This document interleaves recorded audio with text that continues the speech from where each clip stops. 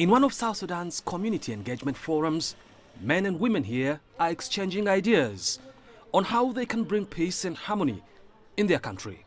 Such forums have become key to bringing communities together in a country that has seen violence for the past 20 months. The government of South Sudan wants to use such fora to reach out to the communities and seek opinion on the comprehensive peace deal it refused to sign in Addis Ababa, Ethiopia. This Juba resident says it is a good thing the government has sought to get opinion of the citizens, but she doesn't think her opinion will make a difference. It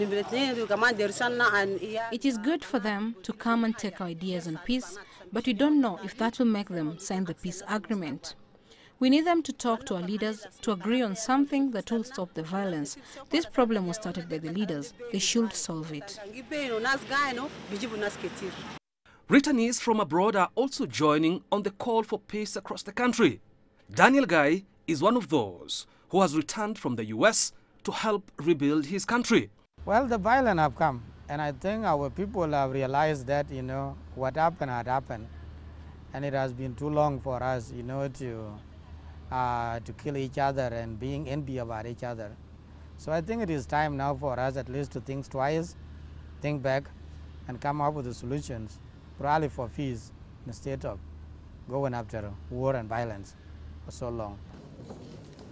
Many here hope that the warring parties will reach an agreement and end the 20 months of bloodshed in South Sudan. A deal will eventually be reached. I do appreciate the government agreeing to negotiate and for reaching out to the citizens. Through such efforts, peace will definitely be achieved. This is a good thing by the government. The government said it needed more time, 2 weeks to be precise, in order to consult and agree whether they will sign or not IGAD's proposed peace deal, after they missed an August 17th deadline to do so. Kofa Mrenje, CCTV.